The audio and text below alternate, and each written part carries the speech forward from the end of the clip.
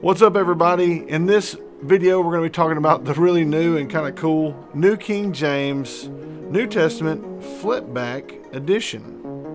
Kind of cool. Stay tuned.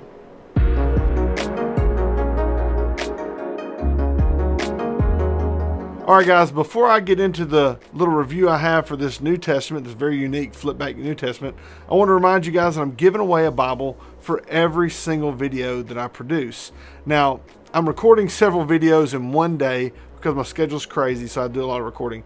But I'm going to leave a graphic in the middle of this video in some place where I'm going to ask a question, and I want you to answer it in the comment section. So let's take a quick look at this little handheld New Testament that packs a big punch. You open it like that. You can see it's just not your typical New Testament. Normally it would be like this, but you open it top and bottom like that. Now, the one thing it gives you a much larger text size. This is a 9-point font. Now, what's kind of unique is it's a hardcover, like a paperback, but with a hardcover. You have this paper outer cover, and you have this backing board for the front cover and the spine, which kind of separates them, and you can see the exposed Smith sewn spine. So technically, if you cut this off and you only had this, it would still function the exact same. So because it opens in that manner, it has to open that way, and it can't be attached here because it needs to be able to fold over onto itself for it to be the most readable, to lay the flattest as it can lay. So if you get one of these and you think it's torn up, it's really not. It's designed so that it will bend in half like that. Now, really quickly, this is a 9-point text. It has a great New King James comfort print typeface. It's really easy to read. It's great. I mean, it really is. It's really kind of genius the way they lay it out. The reason I kind of push back a little bit with the Flipback is that a New Testament in its own right is somewhat, in this day and age, kind of a novelty. And the reason I say when you start getting this small, you're starting to get into territory for the phone or the tablet. So it kind of gives you some problems with regard to who's going to use it. This would be great in prisons, in jails, where a device is not allowed.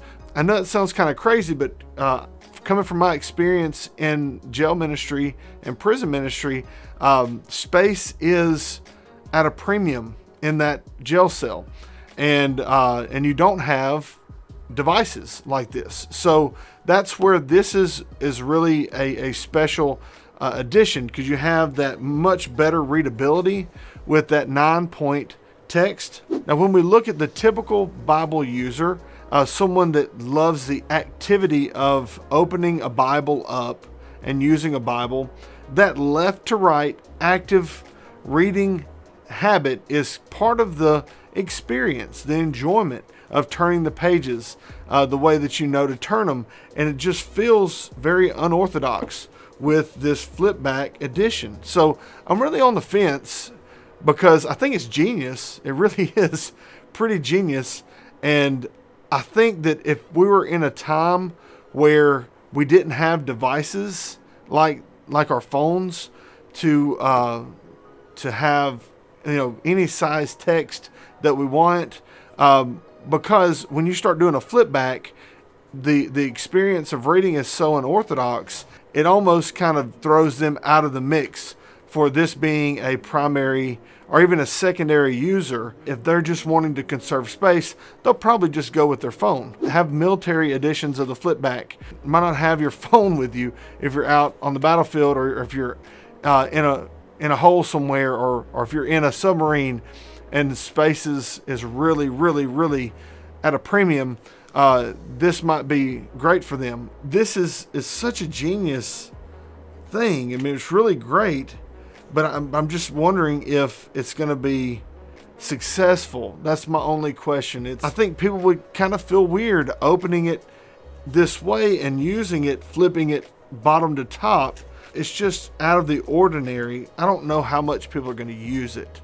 and how much people would go, okay, the price on this edition is $15, so I could probably get it for $7 to $10, or I could spend, you know, a little bit more and get a full edition. I think that they can make some modifications and maybe double the price to $30.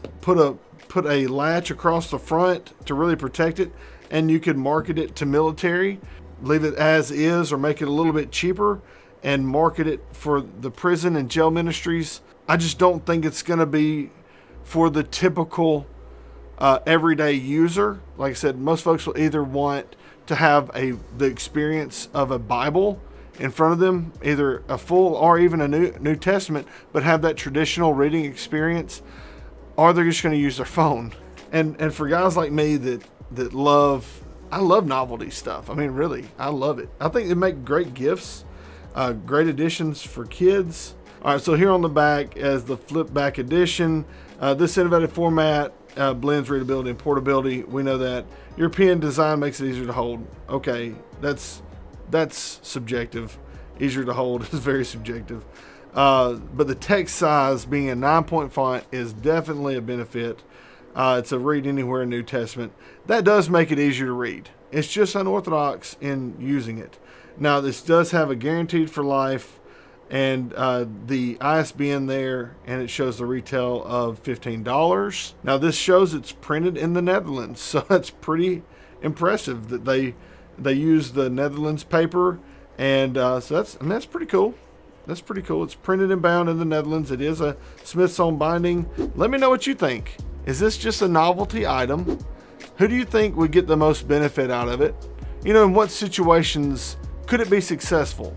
Or do you think that I'm crazy? Do you think this is probably one of the best things they've done? And since I'm recording this at the same day, I'm going to post right here who the winner of our previous videos Bible is right here. So to this person, congratulations. I'm excited for you.